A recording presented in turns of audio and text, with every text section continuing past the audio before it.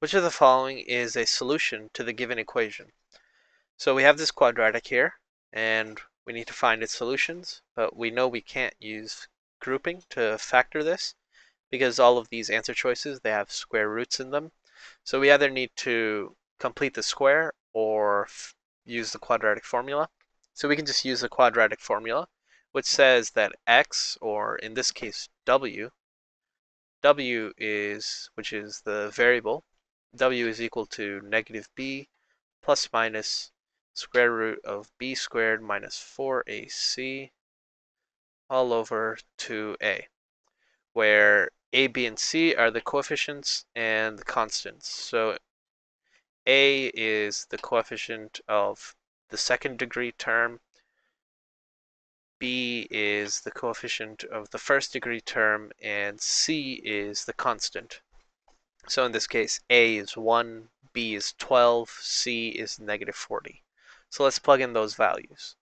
So w equals negative b, so negative 12 plus minus b squared, so 12 squared, 144, minus 4 times ac. A is 1, so 4 times 1 is 4, times negative 40. 4 times negative 40 is negative 160, but there is a negative here and a negative here, so two negatives multiplied gives us a positive. So this will be a positive 160. And all of that will be over 2a, where a is 1, so 2.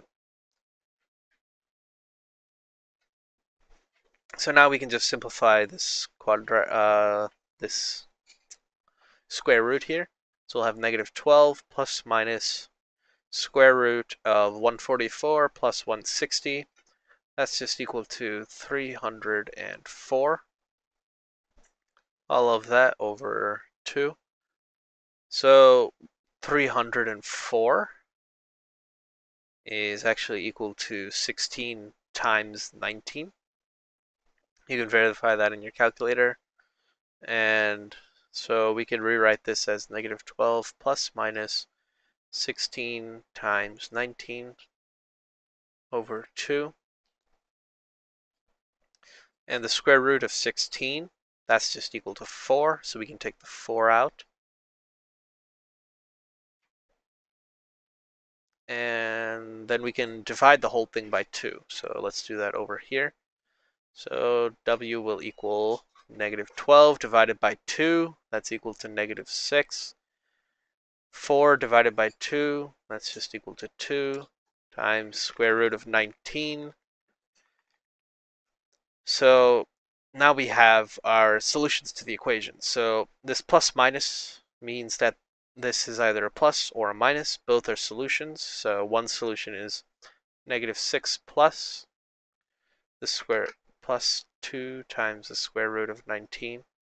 And the second solution is negative 6 minus 2 times the square root of 19. So both of these are solutions, but the only one that's up here is answer choice D. It has this solution here, so D is the correct answer.